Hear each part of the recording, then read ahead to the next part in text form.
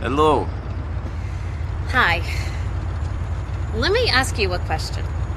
Okay, what? Have I still got it? Got what? Time was, I would walk down this street and I'd feel the eyes popping out of a guy like yours head. I was H.O.T. But now, I'm not so sure. Okay, you're really attractive. Can I go now? Bullshit, limp dick. I'm not really attractive. I'm stunning. Or, I'm mutton dressed as fucking lamb. These are fucking $500 shoes. Doesn't that mean something to you? No. Well, that shows what you know. No doubt. I just got divorced. Well, I'm sorry to hear that. I don't need your fucking pity. Fine. Have you got a smoke? No, I don't. Listen. Can you give me a ride home?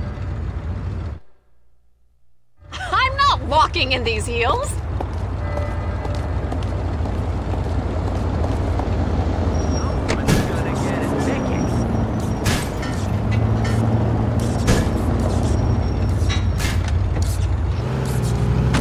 Let's go, tough guy.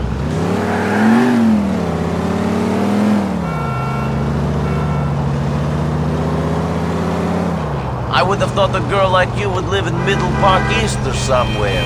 Honey, when you're in the fashion world, you need to be in touch with the street. You need to be able to feel what the people are doing. I grew up in Middle Park East, but I couldn't live there anymore. It's too vanilla. Suffolk's going that way, too. They're expensive as well. Bullshit! I could live wherever I want. I'm taking that impotent ex of mine for everything he has. My lawyer has found so many holes in the prenup, it may as well have been written on Swiss cheese. Great. Seems like the marriage was at least profitable. I needed to get something out of it. It's not like I was being sexually gratified. Impotent loser. Christ, I was spending $1,000 a month just on vibrators. It was ridiculous.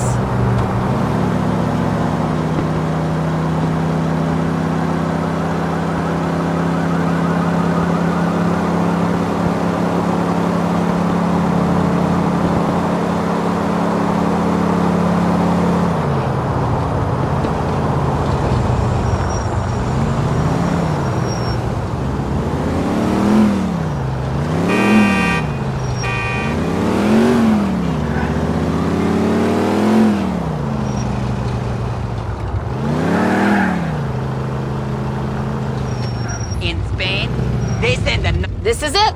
Thanks, Darl. Don't mention it. I'm just here to get some stuff. This guy's been fucking my brains out all week. He's hung like a rhino. Hey, you dick! That's my wife you've been screwing! Jesus!